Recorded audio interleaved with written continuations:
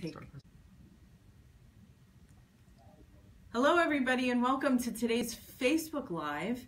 The date is Wednesday, November 29, 2017 at 3:02 p.m. Eastern Standard Time. I want to thank you for tuning in today. We have a very, very exciting program about asset protection today with Beacon CEO Mark Germain, who's going to talk to us in a minute. But you know the drill here. I have to just read a little disclosure item. I'll make it super, super quick for you.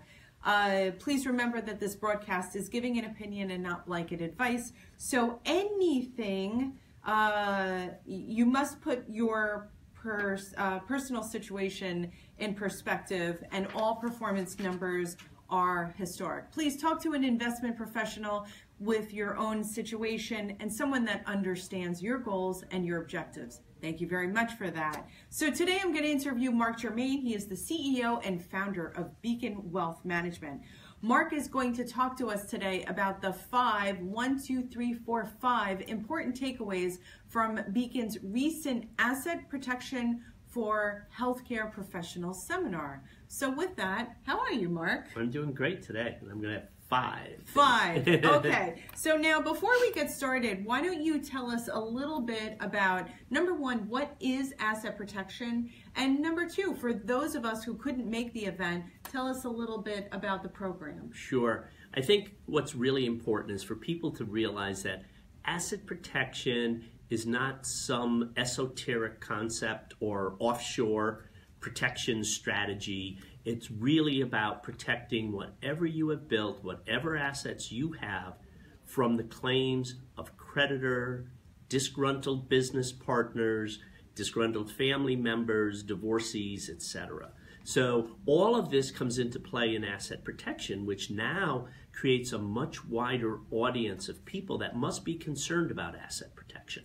So if I'm hearing you correctly, there's a wider audience. Typically, when we think of asset protection, we're thinking of the ultra and the very wealthy. So are you kind of hearing from you that maybe... It's much different. It's really, Tina, it's really everyone. And if you have a house, if you have kids, if you have things that you're building in investment accounts, etc., those are all your assets. Those are things that need to be protected. And some of the strategies are extremely simple to take care of that. Okay, great. So are you going to talk to us a little bit about that today? You want me facing you?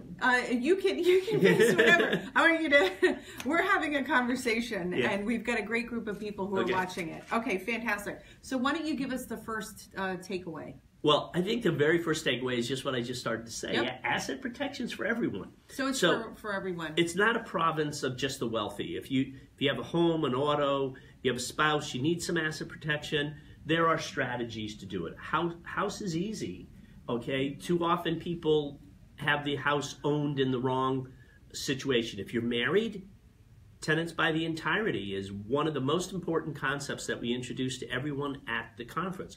Not switching it to your spouse's name because you're a medical professional, so you want to make sure that your professional liability protection is by changing the owner of the assets. Tenants of the entirety, it can never be taken under any claim.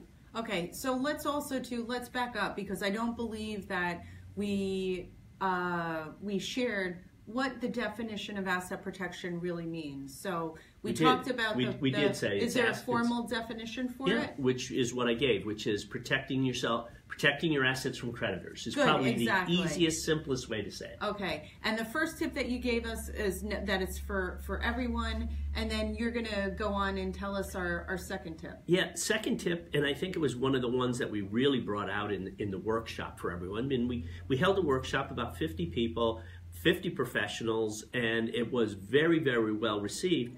And the first thing that we explained is asset protection is not a substitute for insurance. Insurance protects against unforeseen contingencies. You still need insurance, and in many cases, insurance is the total asset protection. So I want to go back to the situation that you just talked about of the couple with the house. If you own a house, you have some form of coverage. So are you implying that the umbrella in that policy is not adequate enough. So insurance is not an adequate measure for asset protection. It's part of the strategy?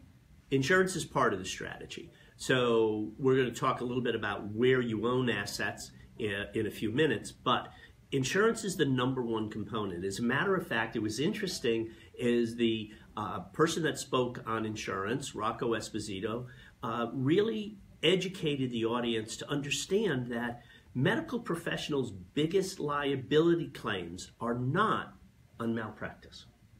They're on auto insurance. Whoa. So not having adequate auto insurance, and you mentioned a word, the umbrella, which is an umbrella policy, which is a relatively inexpensive, high dollar denominated coverage. So you can provide a couple $1 million of additional protection over your automobile policy at cents on the dollar. Okay. And that becomes a really important component, and you brought that up. So if the biggest potential claim is in your auto policies, and that if you have the right limits, you can almost always settle within your limits, then getting in touch with your insurance agent and making sure that you're adequately covered is one of the first steps to asset protection. And they should probably have a talk with their financial advisor as well, too, because a lot of those policies are it's hard to read. They're hard to understand and interpret exactly the kind of coverage that one has, right? Well, we're kind of biased that we are very subjective. We think everyone should be contacting their financial advisor on all of these topics, for sure. Okay. But whoever is part of your team, that's really the most important thing, that you look at your team and make sure you say, I really need to protect myself. I have kids that are coming up to driving age, and they're going to have an accident. And the most important thing is to protect against that. Okay, so number one, number two, now we're on number three. It's important to start early, and you want to make sure you start before there's any potential claim. We had a client call us and they said, oh, I need to move everything here because my son had a boating accident. Well, it's a day too late. So you cannot protect assets that you have today from something that happened 2 minutes ago. It must be that you do the protection in advance. So get started early. The plan can always be changed. It doesn't have to be perfect. It's not the absolute solution. You can change your asset protection plans as you move forward. So just to reiterate again, what you said is the need to really start early. You can't react, God forbid, that there's some sort of accident or something that happens in your family. You can't all of a sudden decide that you want to begin an asset protection strategy right after that. It has to actually be before the event. Right. Okay. You can implement asset protection strategies with the caveat that whatever happened the day before, all of the assets that you had the day before were not protected. Great. So putting them in will protect against something happening tomorrow, but it's not going to protect against anything that happened yesterday. Okay. So what's number four? Number four is to recognize that assets fall into two categories. Your personal assets in one bucket, and then your business assets in another bucket. And each needs to be in separate vehicles in order to protect them. And so I think also too that this kind of segues into the prior strategy that you talked about, things being set up, because along with the personal assets and the business assets are the use of different types of trust vehicles. And those trusts need to be set up in advance, correct? Trust vehicles, other entities. So think corporations, LLCs, partnerships, etc. And utilizing these vehicles.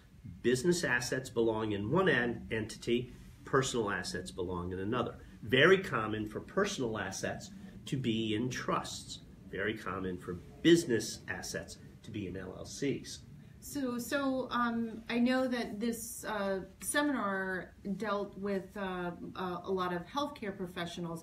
Can you kind of give us an example of what most doctors are doing as it relates to personal and business assets? Just kind of give an example. Yeah, that's really a good question, because we find that many medical professionals talk to their friends, and what they do is they move all of their assets to their spouse.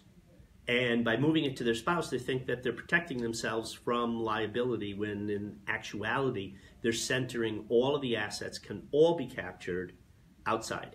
because most of the claims are going to be on things other than malpractice. So they may protect the assets from a malpractice claim, but they're not protecting them from any other claim. So also, most doctors' medical business, all right, because we need to recognize that although they are serving the good of clients and patients and everything else, they still have a business. And that business, in most cases, is inside a professional corporation, a professional LP, etc. And by providing insurances and by documents inside of those entities, you can protect the assets of the entity itself. When we look at the personal, the trusts may serve that role of protecting the assets from garnishment. Again, I know it can get very complicated, and the most important thing is that the use of trusts are predicated around that doctor and what his or her position is and how that arrangement is. So again, it goes back to talking to your financial advisor and somebody who really knows your situation in order to structure the right vehicles around the asset protection strategy. And make sure you don't forget about assets. Okay. Oftentimes people forget, oh, I've got a lake house, or I've got a vacation home, or I have an automobile, or antiques, or items that are relative. Or a jet ski. Or jet skis, yeah. So one of the things to understand, and it's kind of moving on to point 5, Jeff Callahan, the CPA attorney, showed us how your investments in your saving vehicle may actually protect assets. As a matter of fact, one of the big things that he brought up were pension plans are most likely never attachable by creditors or by any type of claimant.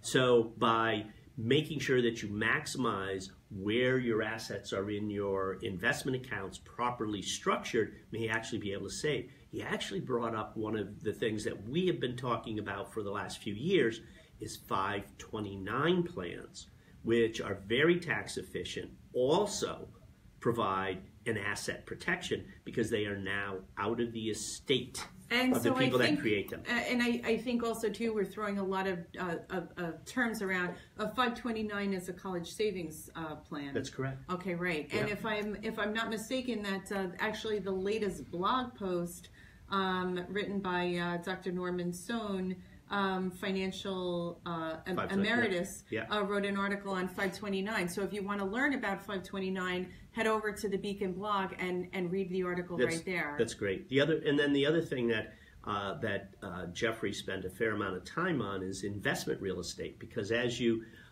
move up the line, you tend to when you buy property, oftentimes they're an investment, and properly structured in an LLC can protect you from personal liability as well as business liability. And I think one of the other important takeaways that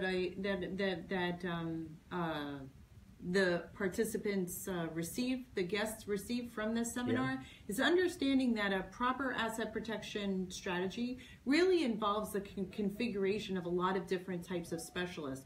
You've got a financial planner, you've got an attorney, you've got an insurance specialist, and you've got everybody that is related to the family. It's important to bring the pieces together, because one person is not going to be able to absolutely analyze the best insurance contract for the property and casualty, understand all of the tax rules, be able to draft the documents. So attorneys must draft documents in order to put things into trust or to put things into LLCs. And I think the biggest takeaway, and you're kind of headed down that path, Tina, is there is no single plan that works for everyone. So we can't sit here and say, you need this trust, this LLC, and this investment account. That's going to solve all your problems. It doesn't. Proper planning with someone that, as Tina said, understands A, your situation, and B, understands asset protection and what are the tools to get there. So if someone listening right now has a question about asset protection, what's the best way for them to get a hold of you? Probably the best thing is to get on our website and submit a question directly through our website. Okay, so if you have a question, please submit it through Beacon's website, and keep on tuning into these types of broadcasts. Are you planning another event for the spring? Well, you kind of know the answer to that one. I'm really glad you brought that up. One of the things that happened during the evening is, Jeff Callahan was instrumental in bringing up. It just so happened that the day that we did the asset protection workshop, the House passed the new tax bill, and Jeffrey was ready with all of the potential changes and how they would affect us, A, as investors, B, as being in New Jersey or states that surround us, and what was the impact going to be. So what we decided on the spot was that our next seminar was going to be on what tax law is ultimately passed and changed, and how that is going to affect us in 2017, 18, and going forward. So that absolutely will be the next workshop, which is the new tax law changes. So you heard it here first, everyone. Tax reform is coming up in 2018. It'll be Beacon's next event. We want to thank you all for tuning in. And if you have any questions, just please feel free to reach out. Our number here also is 201-447-9500. I hope everyone has a great day. Have a wonderful holiday, and we'll speak to you soon. Thanks. Thank you.